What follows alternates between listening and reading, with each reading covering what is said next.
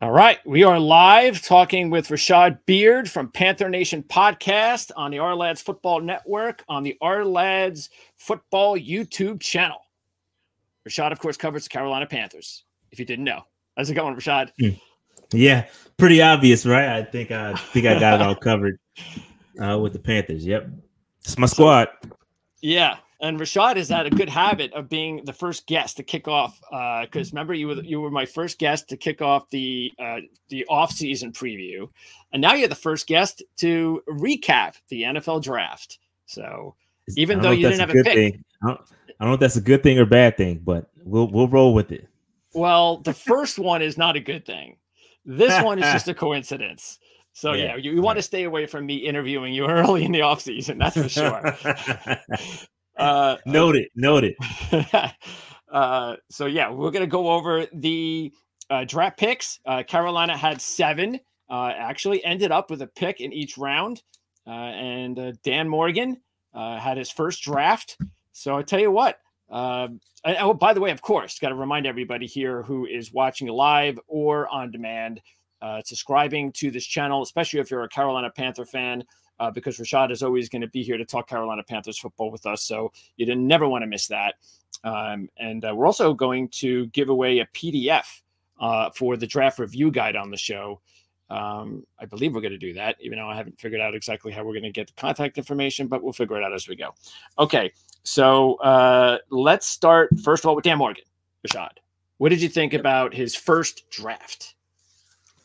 Overall, I thought it was okay. I think we got to dive into each pick to really kind of attack the nuance of why I feel a certain type of way. But overall, with the new coaching staff, new direction, I'm not mad at the draft. I think it's a developmental draft. That's something you've heard me say if you've been listening to anything related to the Carolina Panthers, any kind of draft talk.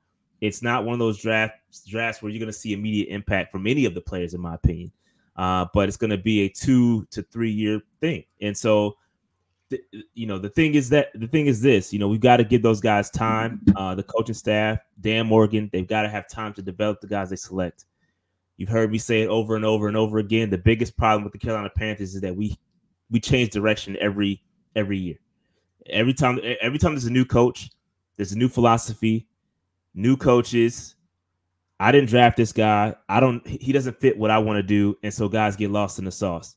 There's so many guys I can name on this roster now that are still on the roster that have been drafted by prior regimes, and they just never develop. And then hopefully, we've learned our lesson, ownership down, right? Have learned their lesson and let these guys develop. Yeah, because that was actually my first major note as well, that the top 3 picks have all limited experience. It doesn't mean that they haven't performed well with that limited experience, but it's like you said, when you come into the NFL and you're basically only a 1-year starter type guy, and it looks like, again, the top 3 picks fit that mold, that it is going to be what you said, a developmental type deal. And that's left up to the coaching staff. That's also something that we've talked about a lot, and something that has really bothered you regarding this franchise is the lack of coaching and developing players. Yeah, I mean, nail on the head. That's the biggest problem with the Carolina Panthers, is that we lack direction and it starts at the top, right? I've been very critical of ownership. I will say this year, it appears that things have gotten better. Now, I always call it like I see it. I have not been the happiest with the ownership. And again, he's going to run it the way he wants to. My opinion doesn't matter. But obviously, the proof is in the pudding, right? Two wins last year has not been very good. And it all starts at the top. I think he's starting to learn his lesson a little bit here, just based off the movements and based off the way things are going. You can tell some things are starting to shift with the way things are working. So hopefully, all we can do at the end of the day, I sat down with Steve Smith a couple weeks ago, Steve Smith Sr. on Cut to It. And listen, one of the things he talks about all the time is, listen, at the end of the day, you guys are fans. He says this respectfully, right? We're fans, and we can't change the outcomes. At the end of the day, whether we like it or not, the moves are being made, and we have to live with them. And either you're going to pack your bags and become fans of another franchise, or you're going to keep cheering. So all we can do at this point is hope that Dave Tepper learns his lessons and allows his coaching staff to do their thing. That's really all we can do. Yep. That is exactly the way that I felt when the Jets hired Joe Douglas. I said, hey, you know what? I like what I see so far. And ever since then, I've been on board. And just like you said, you have to either trust the man and trust what they're doing, or you don't. And if you don't, okay. But hey, you know what? You got to root for your team as best as possible. And that's all you can do. Not that you have to take it up to you-know-what. If the coaching sucks or the moves regarding your general manager and your owner are pretty similar. So it's just a matter, though, of, and I think, like you said, that's why it's important to voice your opinion as a fan, because then that's what gets, you would imagine, the owner especially to understand something's not right. And so Dan Morgan gets his opportunity for the draft for the very first time. And Carolina Panthers fans, like yourself, were probably sitting there late in the draft thinking, well, we don't have a pick. So I guess, this is just entertaining. This is what happens sometimes. And then, boom, all of a sudden, Carolina Panthers make a move, come into the first round. And before they made the move, what did you think? Based on your research and everything that you were hearing, what did you believe the move was for? Well, I obviously knew it was for a wide receiver. Which one? Okay. I had no idea. Right. But this is why we live stream. We live streamed the first day, even though we didn't have a pick. We were on watching and reacting live because we knew it was a possibility. Moving from 32nd into the late first round is plausible, right? That's something that you're not going to give up a lot of draft capital to do. So we knew, had there been a run on wide receivers, which it started to happen, right? You saw a couple guys go. Xavier Worthy went, and that was a top target for me. I thought Xavier Worthy adds something to this offense that we haven't seen in a long time, that speed, the ability to stretch the field. So I thought, let's try to go get Worthy. The Bills, I don't know why they did what they did. Arch enemy, you can't seem to get over the Chiefs hump, but you trade to the Chiefs and give them one of the best weapons in the draft. That makes zero sense to me. That will probably come back to haunt them over the next couple of years. But they swapped picks right in front of us. And so when that happened, I figured, hey, we're probably going to get ready to take a wide receiver here, and just didn't know which one. Now when it happened, and I don't know if you want me to get into the pick, but sure. Xavier Legette, I believe we all knew this was going to happen, right? I kind of thought maybe it would be Ladd McConkey or another wide receiver. Maybe I think Pearsall had already went. There were some other guys that I was like, all right, I can see us taking one of these guys. But Xavier Legette seemed like, if you're reading the tea leaves, he seemed like he was going to be the guy from the jump. He's a South Carolina guy. He's local. And he basically went out. He came out and told us that, hey, if he's sitting there at 33, the Panthers said they're going to take me. He said that during the draft process. Okay. Right. So everything you needed to know had already been said. Like they pretty much said that this was going to be the pick. I mean, obviously you don't want it out there. Canellis tried to walk it back. He tried to say, hey, we told a lot of guys that. But truthfully, I'm sure he was one of the only guys we told that. But you got to play chess, so I understand it. But Xavier Legette is interesting. Very interesting pick. Again, like you mentioned, not very much production. There's reasons to that, right? He's had some issues. He lost his parents, some injury issues with COVID year. There's some things that attribute to why. Lackluster quarterback play. Terrible offensive coordination, right? There's a lot of things, right? Once he got Spencer Rattler, once he got a NFL caliber play caller, right? Things got better for him. And that's when he completely flipped the script. So yes, you could say red flag, 1 year production. Easy to say that, right? But you got to dig a little bit deeper. Yep. The guy has sure hands. I believe what his ability to the routes across the middle of the field, the digs, the slants, that's where he wins, right? He's a big body receiver. He can kind of shade off of the, close off the cornerbacks and get those guys out the way. And I believe that's where he's going to win. Now, he's speedy too, right? He can stretch the field. Is his route running there completely? Not quite. He's going to develop. And even he'll tell you that. He's been saying, my releases are going to get better. I'm going to be, develop a full route tree. He's got to get better. The great news, though, this is what I say about the way we constructed our roster. He doesn't have to be wide receiver one day one. right? That's the beautiful thing about this. You've got Deontay Johnson, we picked up from the Steelers. Love that pick. You still got Adam Thielen, right? You still got Jonathan Mingo. I believe we're going to bring him along. He's going to be productive, right? But I'm not calling for 1,000-yard season his rookie year. That's not what the expectation for me. You know what I mean? So, and I think another underrated aspect of his game is the special teams aspect. He contributes on special teams. We've even had him running special teams drills already at minicamp. So I think one stat that I have is that he averaged 26.6 yards per return on 25 returns over the past 2 years, taking one to the house. You know what I mean? So he can play special teams, especially with the new kickoff rules, right? That's a part to this. That plays a part into this. And so, again, I think that may be the reason as to why we drafted Xavier Legette with our first round. Well, traded up to get him in the first round. Do you think that the team views him as a high number 2 and not necessarily a number 1? Personally, I would. That's exactly how I view him. I view him as a high-end number 2. I'm not going to put him as if he develops into a number 1, great. But year 1, year 2, let's move you around. We're going to put you at the Y. We'll move you around, right? We'll move you around the field, put you in the slot. We'll put you outside. We'll see where you fit, and we'll develop you into maybe an X at the end of the day. We'll see what happens. But I don't know. I don't anticipate that happening. And this is why you have Deontay Johnson. This is why you have Adam Thielen there. So you kind of protecting yourself just in case. But yeah, I think he's a weapon that you're going to move around. There's no set role for him. It's whatever he develops into, wherever we can get the best out of him. And I think that's what you're going to see out of him year 1.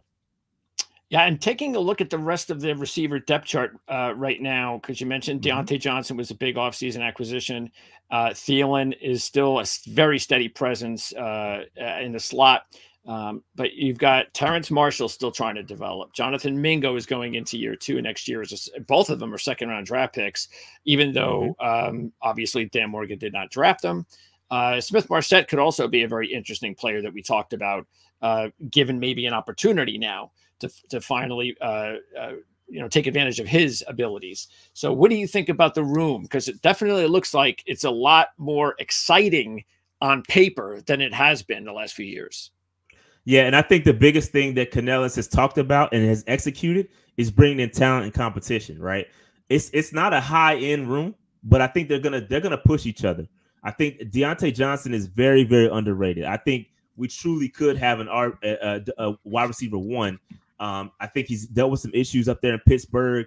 He wasn't quite getting the football, but man, he is putting in so much work right now. If you follow him on Twitter or on X, he is posting all kind of workout videos. He looks great. I cannot wait to see what he does in this offense. So I'm excited about Deontay. I'm really excited about him.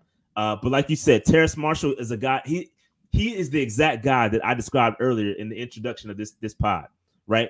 A guy that got drafted. He's dealt with several coaching changes. He had his best production under Steve Wilkes, who was an interim head coach, right? He had we thought we had a guy. We thought we had him. We saw the peak of Terrace Marshall at that point. Since then, Frank Wright fell right back under the radar. So we don't know what we had. And he requested a trade last year. Obviously, that did not matriculate to anything. So we will see with him. But I can see him actually not making this 53-man roster. And a guy you did not bring up is undrafted free agent Jalen Coker is a guy you need to keep an eye on out of Holy Cross. Very highly touted wide receiver. Steve Smith had him ranked in the top 20 in 2024 draft. Calls him the best route runner in this class. Keep an eye on him. We had him on our show. Very good kid. And so keep an eye. I'm not saying he's going to make the roster. Please don't take my words for that. I'm just saying that practice squad. We paid him. We paid him as an undrafted free agent. So he's a high priority. A couple $100,000. Played him a couple $100,000. So I think the expectation is for him to push and make the 53-man roster, but he has to work for it. It is an uphill battle, like you just mentioned. There's a lot of good names in that room, right? He's got to overcome, your Smith-Marsets, your Jonathan Mingo. So it's going to be tough. It's going to be tough for him. But if he does, I think he's a guy that can develop into maybe a number 2 down the road. Maybe you have your 1 and 2 in Legette and Coker down the road. I'm just talking out loud, but it could happen. What we're here for. Best case scenario. Best case scenario, if that happens, the Panthers are in good shape. Well, again, what I really like about it, and like you said, there may not be a true like number one like star guy on the roster, but there's a lot of other. Again, it's a much deeper, exciting group of prospects that look like that they could all contribute at some point in their careers. Hopefully, of course, here. I'm taking a look at the Our Lads draft guide. You could still purchase this. This is actually the best time to purchase it because don't think that the draft is over. What use is this? Well, the reason this is useful is because, matter of fact, every pick, including Coker, has a profile here in the guide. So I was taking a look at it, and Coker. Yeah. What does it say about Coker? Read it off. Read it off to me. Yeah, he was projected as a 5th to 7th round draft pick. Exactly. So as high as 5th. So they got him as a college free agent, as you said. 3-year starter, all Patriot League for 3 seasons. So if you're getting a guy from the FCS, you better be the best from that league that you're in. And he obviously was. He was a first-team All-American in 2023. Set a program record and leading the nation in touchdowns with 15, and finishing as a Walter Payton Award finalist.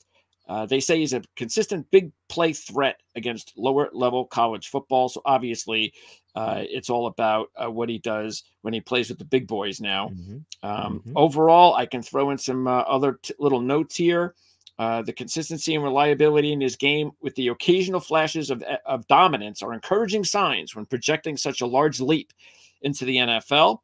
Rare explosion for a player at his size. He's at 6'1", 208. Runs a 4.57, advanced route runner, like you said.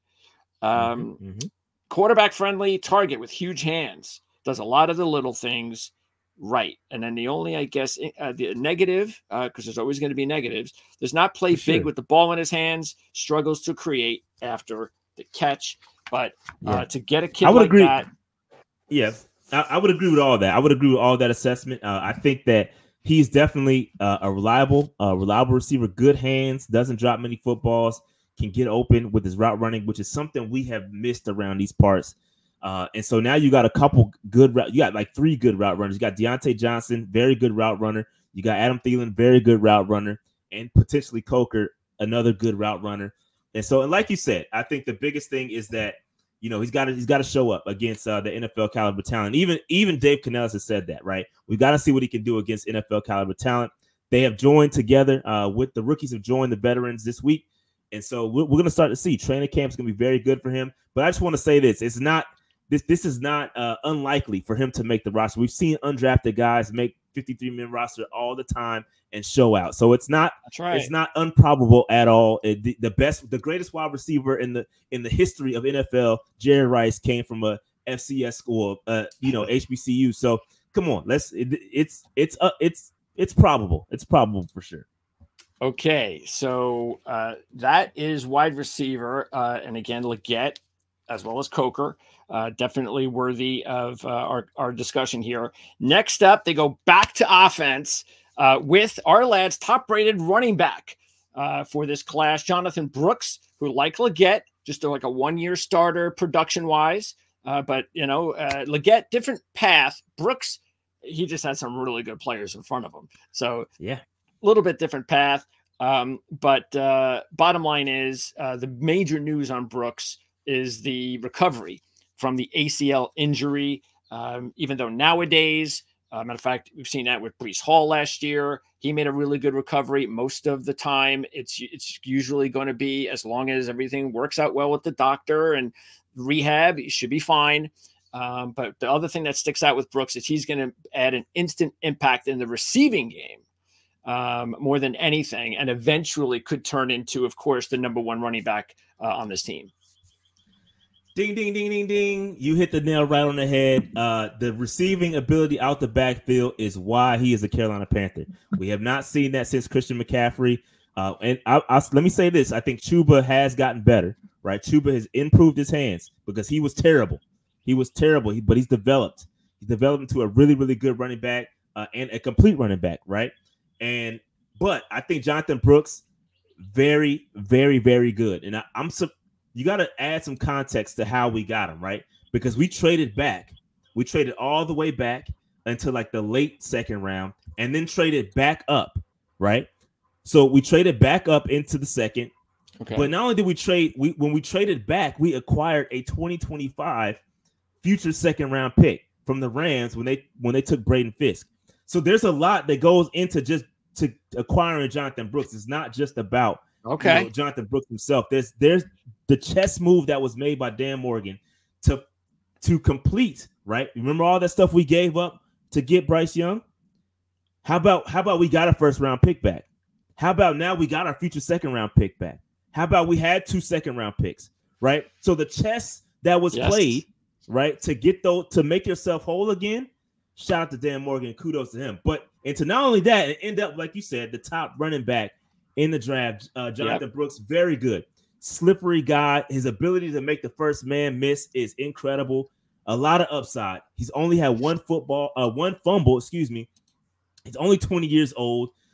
He's not going to be the nuanced route runner, right? You're not going to be able to slide him out, put him in the slot, anything like that. But he's going to be very good. You taking those swing passes out the backfield, making that first man miss, and he's out of here. Like that's the type of guy you're going to get, Jonathan Brooks. A lot of forced missed tackles. It's very good. Like you said, this is going to be another situation like we talked about with Xavier Legette, right? Where the running back room is crowded, right? You've got Chuba Hubbard. You got Miles Sanders. We just signed Rashad Penny, right? It's crowded. It is a crowded running back room. And so may the best man win. I do think it's going to be a running back by committee. So when you talk about fantasy things like that, Jonathan Brooks, and I'm not all familiar with how dynasty and stuff works, but if you need somebody for the future, this is the kid. Yes. This is the getting Jonathan Brooks later, bro. Not this year. This year won't be the time because the carries will be split amongst those 4 guys, depending, maybe 4. But next year, when Chuba Hubbard's potentially, he's on a contract year this year. Miles Sanders, I'm sure, is walking out that door with the way that contract is set up. There's no way he stays after this year. So next year, he could be RB1. And if you go back and look what Canales did with Rashad White in Tampa Bay, this kid has a ton of upside if he can stay healthy. So I'm all on the Jonathan Brooks train. I'm not going to be honest with you. I got to be honest, Greg. I'm consistent. We've come up here and we talked a lot about running backs and Christian McCaffrey. If you go back and look at some of those episodes, I'm not the biggest fan of paying running backs. I'm not the biggest fan of spending high draft capital on a running back. However, with what I mentioned earlier, with getting back those picks and maneuvering in the draft and doing what they did, I'm not mad at this pick at all. And I think this is a future play. Next year, in year 3, that's when this pick is going to pay off. Well, you mentioned White, and that's a good reference because that's what really sticks out about White at Tampa Bay. And now, did he have a lot of carries? Yes. But the thing that really makes White the player he is with Tampa Bay and how successful he was with Canales there was his ability to catch out of the backfield and make big plays in space. And so that's exactly, I'm assuming that's what he saw in Brooks. And so getting the first running back rated in the draft in the second round makes a lot of sense because, again, this is about where everybody thought the top running back was going to go somewhere early in the second round. And then you wind up, like you said, getting an extra pick out of it anyway, which is awesome. So, by the way, Blackshear, taking a look at the depth chart, Blackshear, you think he's only on the team because he's going to be like maybe the number 1 kick returner? Yeah. So he offers extreme return ability, right? So he's a very good returner. It's going to be tough. That running back room is crowded, man. So I'm sure somebody's going to get, between Rashad Penny, between, Miles Sanders, but maybe Blackshear. It just depends because we have so many guys that offer special teams ability. When you talk about Xavier Legette, you talk about Smith Marset, Blackshear, all those guys can return. So I think that it's going to be very interesting when it comes to the rest of those guys. And really quick, going back to Jonathan Brooks, just an interesting stat here. He's the only running back in the 2024 draft that was top 5 in career yards per touch, 6.8 yards per touch, and missed forced tackles per touch. So he's very, very good. He's going to make that first man miss. And another interesting note, of his 1,139 rushing yards, 732 were deemed after first contact. So that's how that's what we're talking about here. This guy can make a man miss. and I'm excited to see him again. We'll see him get in the rotation when he's healthy, when he's ready to go. But I think year 2, year 3 is when it's really going to pay. All right. So I was putting up the depth chart as you spoke. So now we can take a look at it while we're talking. And I tell you what I want to do is I want to skip over to the 4th round pick, since it's offense, and we'll stick with the offensive approach. So in this one, so the 4th round. Oh, and the other thing I wanted to say is that you were talking about dynasty, and we will have a little bit of a dynasty segment before we wrap up. But I just wanted to note, I was taking a look at the dynasty league that I'm in with your partner, Dave, and Brooks was the 9th pick in the 1st round. So he was the first running back picked in our league. And he went ahead of, let's see, players like Bo Nix, Brock Bowers, Brian Thomas, and so forth. So that's just to let you know a little bit about Dynasty, which, again, I want to talk more later. Okay, tight end. Now, to be able to get one of the top tight end prospects, because Brock Bowers was on an island of his own. So, okay, he's like a freak. But I think a lot of people thought Sanders was the 2nd best tight end for most of the process. Now, it didn't end out that way with our lads. They didn't rate him as the 2nd best, but still, I think overall, there's a lot of people who believe this kid has got great potential based on his athletic traits. Now, there was some mystery because, or confusion, maybe you could say, because it was a little bit of a surprise that he didn't test as well at the combine. A lot of people thought he's just a great athlete. Look at what we're going to see at the combine. It never happened. So I'm interested to find out whether or not there was any talk there about that, because he's not a very big guy. He's one of those. He's not one of those traditional big tight end types, which the NFL is going away from anyway. But what I would assume that they really like about him is that he's got the ability to be used in a variety of roles and make life very difficult on the opposition when he's out there, because he can play in a lot of different spots, backfield, wide out, slot. That's going to make Dave Canales happy as well. Yep, bingo. This, and I may surprise you here, but this is my favorite pick of our draft. This is my favorite pick. The value that we got here, it's very good. Yeah, he's a very consistent vertical threat. He's going to be a mismatch for a linebacker. He's going to be a mismatch for a smaller cornerback that you try to put in the nickel. He's got very, very good, reliable hands. He didn't drop a single pass in 2023. He's only had 4 drops his entire career. So he's very good. And like you said, you can move him in the slot. You can play him in line. Now, he's not the best blocker in the world. I'm sure that's in your draft guide. I'm sure that's in the draft guide. Not going to be your best blocker. You're not going to put him out there in goal line scenario and tell him to move a pile. That's not happening. But if you need to stretch the field, get those seam routes going. Again, I think that's what Canales wants to do. Those quick passes, those quick seam routes, get him the football in space. He's going to make some guys miss. I think that's where you're going to win with him. And who cares about the underwear Olympics? I'm going to be honest with you. I don't care what he tested. When you turn on that film, I agree. When you turn on the film, this guy is very, very sized, a true athlete. And I guarantee you he plays faster than he runs for sure. And again, I think, like you said, a lot of the analysts had him running faster than the 4.69, but I'll take that. He plays way faster than that. He brought up Brock Bowers. Interesting stat here. Interesting stat alert.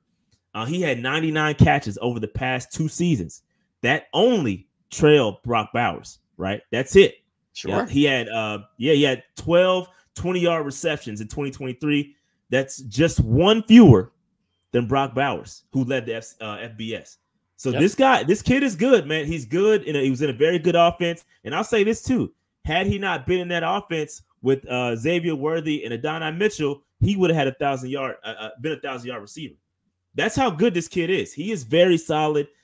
Again, he's got to develop. He's got to get that blocking ability up, because we don't want to be predictable. We don't want to say, okay, when Jatavion Sanders is in the game, that means we're going to throw. We don't want to be predictable, right? So he's got to become a better blocker, and that falls on Canales, putting him in the best position to succeed, getting him in the best position to block, right? Get him some help. Make sure he's combo blocking with somebody, and not just out there on the island with somebody elite, right? So just we gotta protect him, right? Make sure he's not out there getting abused. But I like this player. He's my favorite player in this draft because of the value. Because I think, like you said, I think he is. I think he was probably ranked between the second and third round pick, and we got him at the top of the fourth. So I'm very happy about that value. By the way, last year, going over what Canales ran in Tampa, the stats say that he ran. He ranked, or the Bucs ranked 7th in the NFL in using 12 personnel. So getting that second tight end means you're going to see a lot of Tremble and Sanders out there, and now this kind of eases the whole deal with Tremble, because I'm sure he hasn't lived up to his third round status. But the fact is that right now, that's what Sanders is here for. He's here for to be the number one guy. And before we move over to the defense, that's the thing that impresses me about this draft, is that you just look at it. You look at this depth chart. You see Leggett, you see Sanders, you see Brooks. And by next year, you've got, as long as everything works out, everybody's developing well, you've got receiver, tight end, running back, impact players in one draft. So, yep. And a young quarterback, so they can all. And a young quarterback. It's great. I mean, that's how you want to build a team, and I hope it works out. But we'll only time will tell. Only time will tell. All right. Now on defense, so let's start with that third round pick. And matter of fact, the team went with 2 linebackers, 3rd and 7th. Trevin Wallace in round 3, and Michael Barrett from Michigan in round 7. Couple of not necessarily the same player. One of the things I noticed, and by the way, Trevin Wallace, it might have been a little bit of a surprise that he was drafted in the 3rd round. So there's that. So I'd like to know what it is that they liked about him so much that they picked him in the 3rd round. But what I thought was interesting about Barrett is that, besides, of course, playing 3 years as a starter for a national championship team last year as well, very good as a zone defender, zone cover linebacker. And I know this is something that we talked about, that the team needed. One of the needs going into the offseason for Carolina was finding a good cover linebacker, somebody that can cover running backs out of the backfield, and also somebody that could improve the zone coverage of the unit, which was not very good last year. So I'm not trying to put all that on Michael Barrett. I'm just trying to say that that's probably why he fits. And also Barrett brings potentially elite. You talked about special teams. He also brings potentially elite special teams play to that unit. So talk about those 2 players, including Wallace, and why they drafted him in the 3rd round. Yeah, so Michael, well, going back to Barrett, I think Barrett is probably going to end up being, like you said, a special teams contributor. I don't see him, fitting in and doing anything too crazy when it comes to playing like inside or outside. I don't see him fitting in there just yet. Maybe develops into that. But I got, as a 7th round pick, I mean, probably going to be special teams. But Trevin Wallace, again, I thought this was a reach. I'm going to be honest. When they announced the pick, there were other guys that I would have taken there. Guys like TJ Tampa, cornerbacks. We have even right now, even though we drafted one, we still have a major needed cornerback. So I was a little disappointed in that. But the reason why they like this kid, and I think he's starting to grow on a lot of people, is he has that dog mentality. He's a really, really good athlete. When he was doing his introductory press conference, he said they asked him to describe what dog meant to him. And he says, quote, "You go in there and hurt somebody and you be like, hey, I did this and I'm going to do it again." Right. This is the kind of guy. This is the kind of guy that Trevin Wallace is. He is a dog. He plays with fierceness, and he's going to do a lot of what Frankie Louvu was doing here. And I'm a huge Frankie Louvu guy. Oh, yeah. I liked him a lot. I was hoping that we paid him, but obviously in the priority of paying guys, it just did not fit with what we wanted to do. So we ended up drafting a guy, and I think we kind of got a guy that fits that same mold. Super athletic, right? This guy is at sideline to sideline. He can do a great job. He can cover ground. You can line up against a tight end, and he can hang right there. You can line him up against a slot. He'll try his best to hang in there.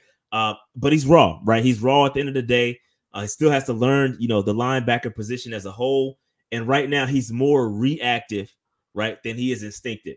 So we got to get him to a situation where he's got to be able to read. And I think we got one of the greatest linebackers of all time that he has access to in Luke Kuechly. And Luke Kuechly spoke highly of him. And if he can get in the film room with Luke and start to develop some of those keys, right? Yeah. He will be so good because that's how athletic he is. That he leaned on his athleticism a lot when he was at Kentucky because, hey, I can chase down these guys. I'm so quick. I'm so fast that I can chase down a guy. In the NFL, you won't be able to do that. You got to be able to react. And so hopefully he'll get better with that. But he can pursue very well. He can pursue very, very well. And we'll see what happens, man. I think he'll be in rotation. Where do you guys have him? You guys have him what? Inside right behind Shaq. Rotation up behind Shaq. I see that. I see that for sure. Definitely not going to be a starter day one. You got Josie Jewell sitting there too, so he'll rotate in. I think there's definitely going to be a role for him. You'll see him on the field, and as a third rounder, that's what we expect. But I wouldn't expect a huge impact player. Day one. Yeah, I mean, when you draft a guy in the third round at that spot, and just taking a look at the depth chart, what it says to me is he will hopefully be the guy that will be replacing Shaq at some point. The next couple of years, Shaq will go, lose a step, whenever that is. Trevin Wallace will then come in and be the man. So again, it's all about development. So and also showing, you mentioned, and I know I said it with Barrett, but he also shows very good range and coverage too. So that is also going to be a big help for something they lacked last year, and special teams. Okay. So let's now move on to, you know what? Before we do that, I want to remind everybody, this was last year's draft guide. This was actually the draft review guide from last year. Okay. So this is coming out soon, and we are going to have that available. We'll have a link in the description. You can check it out. Go to ourlads.com and get a head start on purchasing your draft review guide from Our Lads. Okay. So let's stick with the defense in our final two picks. 5th round, they went corner with Smith Wade from Washington State. And I guess the big knock on Smith Wade is his size. He's a slender kid. That's why that's the big knock. But taking a look at him on film, taking a look at his scouting report, he has a lot of good cover man skills, and that's obviously important for that position. And he also is somebody that is going to give it his all. I mean, he's an energy guy. And so you like that combination. So yes, if he was bigger, he might have been a 2nd round pick or a 3rd round pick, but he goes into the 5th round because of his size. Now it's up once again to the coaching staff to make sure that he can have a fit on this team. Where do you think he fits? Because I know he played more outside in college, but a lot of people believe that it's going to be better off, which is why I'm sure he's listed as the backup nickel right now on the depth chart. Yeah, I think that's going to be the fit for him in the short term anyway. I think, like you mentioned, with his size, I think he's 5'9", 184. I don't see him lining up against Mike Evans too often. That's not ideal. No. But also, I'll say this though. I mean, he kind of mirrors in everything that you just described. He definitely mirrors Adante Jackson, who we just had on this roster now playing for the Pittsburgh Steelers. He has that little bit of dog. He plays with that energy. He's got a loud bark. I mean, he might be in a small package, but he has a loud bark. And I'll give him credit for this too. I said this on my previous show with Steve Smith, that we talk about the size, we talk about the knocks, but the kid, he played in the Pac-12 against some of those really Pac-2 or 2-Pac, whatever it is, whatever you want to call it now. They don't have too many teams left, but he played in that tough conference where you lined up against some very, very tough talent, McMillan, Troy Franklin, those guys over in there, they were really good wide receivers. Over in Washington that he had to cover. I think he was the 2nd highest rated cornerback in the Pac-12. So he played outside. He has experience outside. I think he can develop into an outside cornerback. But in the short term, I definitely think he plays nickel, and he did a great job in learning the nickel position at the Senior Bowl. Right, he had never played nickel before until he got to the Senior Bowl, and did a great job according to all the scouts that were there. He did a wonderful job playing the nickel. And so I think he's going to stick at the nickel. I think he's going to play whatever the coaches ask him to do. He's that type of kid. He's got a lot of dog in him. And we'll see. I have no idea what to expect from him. Sure. But I'm excited. Backup nickel. I can see it. Troy Hill, again, like we said so many times now, you develop him. Troy Hill is getting older. Probably won't be here next year. You put in Shaw Smith Wade there, and we'll see what happens. again, development. Yep. And then the final pick on defense, as far as our show is concerned, at least, was the 6th round defensive tackle Jaden Crumedy from Mississippi State.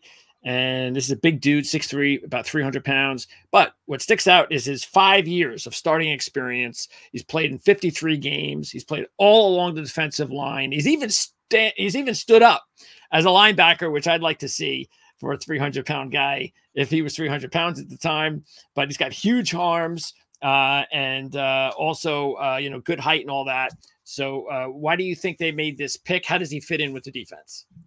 Yeah, I think definitely going to be an interior guy on that 3-man front. And I think he can, I think the biggest reason why they got him was his ability to stop the run. He's going to be able to eat up some space, clog those rushing lanes, allow our linebackers to move freely. I think that's the biggest reason why you got Jaden. He's, again, I think Dave made a joke when we were on the show with Steve Smith.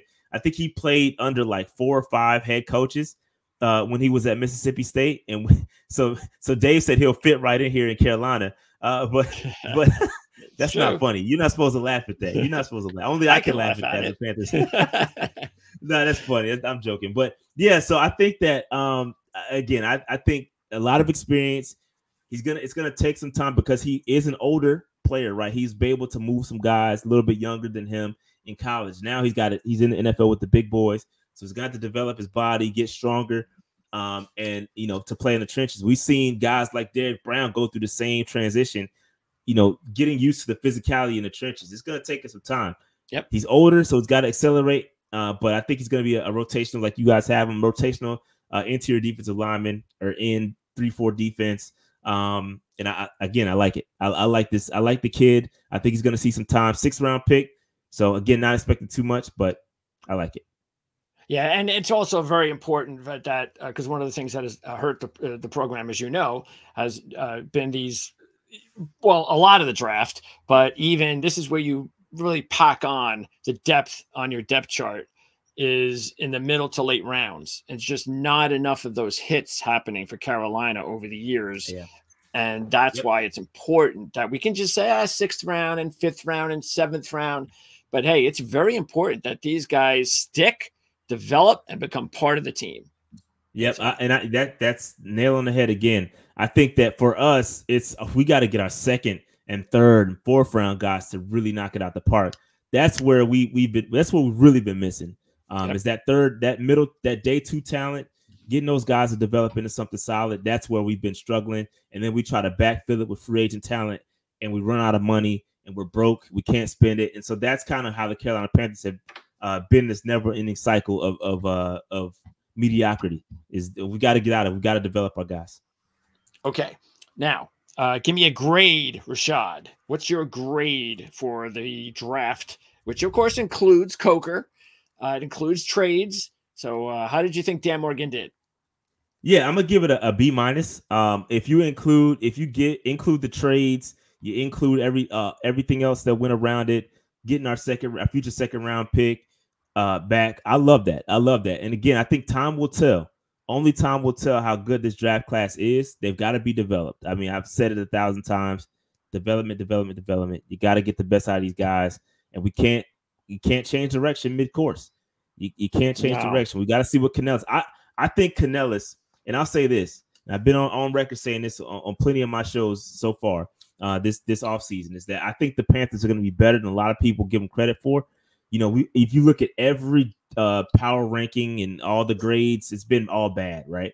It's been all bad. We're 32nd, 33rd, 31st, 30th, wherever you're looking, it's been pretty bad. But I think the coaching was so bad last year and inept. Like, I think that had a lot to do with the reason why we were so bad. It's not a talent issue. It's a coaching issue. So now you get a competent, young, a forward-thinking head coach, a forward-thinking mind, offensive mind, creative mind. I think that it's going to get the wheels turning sooner rather than later. I'm not saying we'll make the playoffs or anything like that. I'd be a fool to say that. But I will say, I'll go on a limb to say that we'll 6 to 7, 8 wins. I think that's plausible for the Carolina Panthers this year. I think that's how bad we were last year from a coaching standpoint.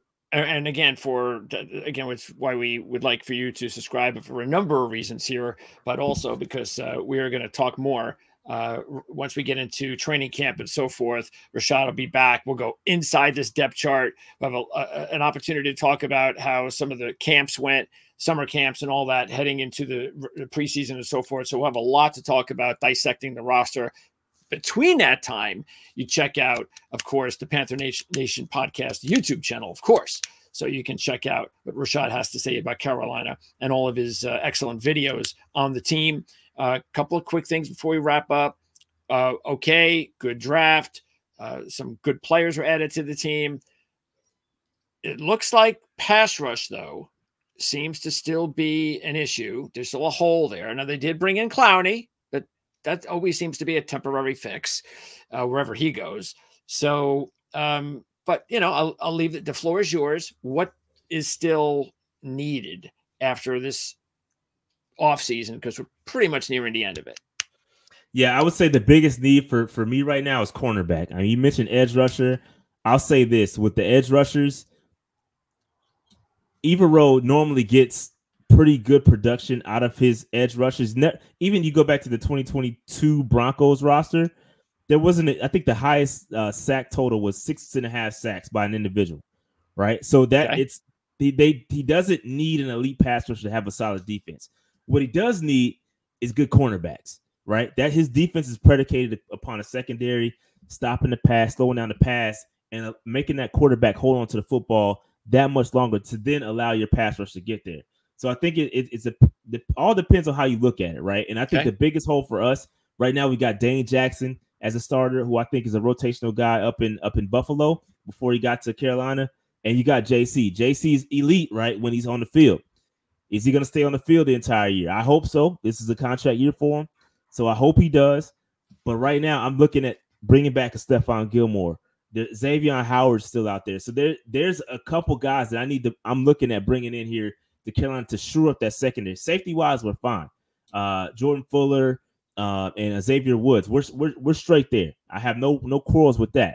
But the cornerbacks, we need another solid cornerback to make this thing go. And I think that's the biggest hole for us, for the Carolina Panthers right now. Okay. And and it's too bad that we're doing this now before the schedule is released.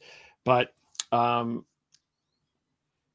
because did you notice anything, by the way, regarding the schedule? Just the Germany game. Okay. Just and who are they playing? That's the Giants in Germany. Giants in Germany. Okay. So it's a Brian Burns blood and guts game. So Brian Burns and Carolina going at it. Should be interesting. All right. Okay. Now let's end this because I want to talk about just a little bit on the dynasty angle. And we talked about Brooks. So again, I think that's interesting to note that in the league that I'm in with Dave, again, Brooks went 9th overall. So he was the first running back taken. Let's see, Leggett. Let's see, where did he go?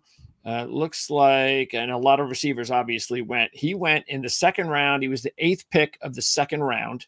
So he went before Franklin, Polk, Burton, Quarterly, Wilson, Baker, so forth and so on. He went just ahead of Mitchell and Pearsall. So it was Mitchell, Pearsall, Leggett. And by the way, do you know who? What's that? I probably would have went Pearsall first. That 49ers offense, depending on what happened with their receivers, he's kind of going to be the future. So I don't know about about Leggett over Pearsall. Yeah, well, that's actually how it went. It went Mitchell, Pearsall, Leggett. Okay, go. My bad. I thought you meant that. He did go ahead though of some of those others like Franklin, Polk, and Burton. But here's the interesting one: is that somebody by the name of Dave Rhodes has 3 picks so far, and his 3 picks have been first round, 8th pick overall, Xavier Worthy. Second pick, and again, you don't have his depth chart, so you don't know why he's making the picks, but second round pick, Xavier Leggett. And he likes the X. And third round pick, tight end, Jatavion Sanders. That Jatavion Sanders pick it's going to pay off. He's going to be solid, man. I'm telling you, he's going to be very, very good. He's already compared himself to the next Greg Olsen, or wants to be the next Greg Olsen. So we'll see, man. We'll see what happens with him. We'll see. Yep. So as far as that's concerned, I thought that was interesting to bring that up. And then Coker would be the other guy just to throw in there. Of course, you're not going to draft him in a dynasty league, but that's a guy that you definitely want to keep an eye on for dynasty league owners out there. And the reasons that we talked about in the beginning of the show, because you're going to get these, like you said, of course, Rashad, there's always these under the radar college free agents. They make teams all the time, at least one or two. That's the way it should be if you're developing right and making the right call on these prospects. And so we'll see if Coker, even though it's a deep room now, we'll see if he can, but it's open. It's a wide open room now. And we'll see, matter of fact, the next time we talk, it's going to be very interesting to find out how it all looks as far as the real depth chart at wide receiver. I know it'll only be the summer, but I'm sure because there's a lot of young players here. So they have to make big moves even in the summer, even without the pads on. Every chance you get as you're a young receiver, whether it's Leggett, Smith-Marset, Mingo, Marshall, Coker, all these guys have got to do their best during the summer to put themselves in position to get a leg up for training camp, which is when the next time we're going to talk again, Rashad. So absolutely. I appreciate it. And again, want to remind everybody, because you have one of these. Now, I don't know if you have an actual, I think you have the PDF version.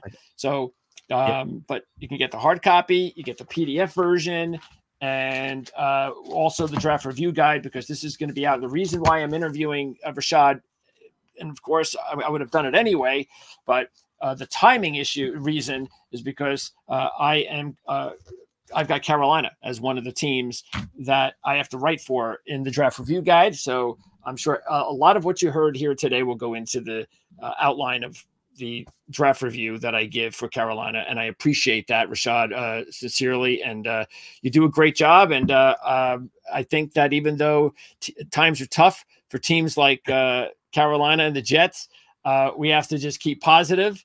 And one of these years, we're going to kind of have that season that like Jeff Risdon had, our buddy who covers the Detroit Lions. He had the big breakout season last year. So we need one of those. Yeah, shout out to him. Well, I know we did the joint show last year, and so that's good to see. He stuck with it, and again, the Lions they've been down for so long, so it's actually good to see them win. It is. There's a lot of teams you hate to see win, but the Lions, that's a great story, and kudos to all those fans. And the Carolina Panthers now find themselves in very similar. It ain't been that bad, but it's been pretty bad around here. And so hopefully, like you said, it'll change, and our first fortunes will change. But we've had our glory days. 2015, we were riding high, and NFL is cyclical. It's up and down, and only the strong survive, right? Only the strong survive. Well, it's time, and it looks like I think, and I know we'll talk, of course, more about this in training camp. But when you got a talent like Bryce Young, he's had his rookie year, so that's out of the way. There's more talent on this team. There's better coaching on this team. It's not a very strong division. I think they can compete to win the division this year. I had Tampa Bay winning the division last year. Everybody laughed at me, and Tampa Bay won the division. So I'm not saying I'm picking Carolina just yet, but I'm just saying who are you going to pick? Go ahead and pick it so it happens, please. It's too early. We need all the voodoo we can get, man. Yeah, but it's under consideration, because that's how important the league, NFL. What's the most two important positions? Coach, quarterback. That's the two most important positions. And Carolina, you hope that they've got the right combo right there. And I think it's very possible they do. So when is your next show on YouTube, Rashad? And when is it regular schedule? Yes, we go live every Tuesday at 8 p.m. But it's very important to hit that notification bell when you subscribe to us, because we go live all the time. We're going to have a schedule release reaction late tonight at 9:30. Once the schedule is fully out, we'll digest it and talk about the ebbs and flows of the schedule. And so, anytime we'll be live for training camps and all that other stuff. But Tuesday is our regularly scheduled show. All right. Matter of fact, I was just noticing, let's see, is this a comment? C3 Panther Pickle. Shout out to Panthers YouTuber podcasters. So there it is. There's C3 Panther Pickle. So anyway, we got one in because it's a live broadcast. So Rashad, appreciate it. Can't wait to talk more Carolina Panthers football once we get to training camp. Thank you. Absolutely. Appreciate it, buddy. Thank you.